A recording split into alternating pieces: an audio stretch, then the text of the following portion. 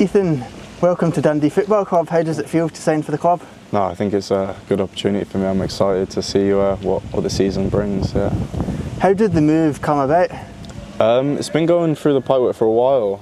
My agent was letting me know around May time, and it just kind of continued from there. And throughout summer, it's been in talks. So it's been in my mind for a while. So then it's good to just get it sorted and get it done now.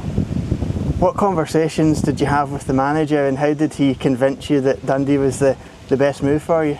I think the detail he went into watching my performances, like reading how I am as a player, and I think he reached out to a few guys who knew me as a player personally, and I think the detail, as I said, he's just gone into it very, very well, and that surprised me, and I think the love I've received from him almost swayed it massively for me, and that's how any player wants to feel loved and appreciated, and that's what he's done for me.